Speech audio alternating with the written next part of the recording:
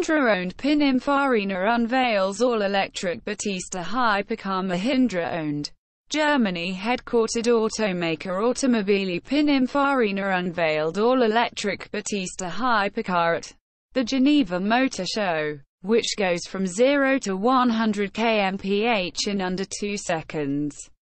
The hypercar is capable of running for 450 km on one charge with a 120 kWh Li-ion battery pack. Battista arrives in 2020 as the most powerful road-legal car ever designed and built in Italy. Pininfarina said, "Made in India Citroen car to launch in India by 2021.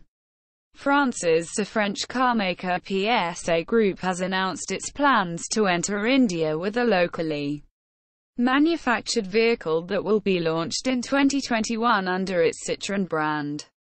PSA will set up manufacturing base in Tamil Nadu, like its peer Renault. Apart from manufacturing cars, PSA is planning to set up a component manufacturing base in India for local and global operations." Volvo to limit top speed of all cars to 180 kmph from 2020. Swedish automaker Volvo Cars has announced limiting the top speed of all its cars to 180 kmph from 2020. This comes under Volvo's aim for no casualties or serious injuries in a new Volvo car by 2020.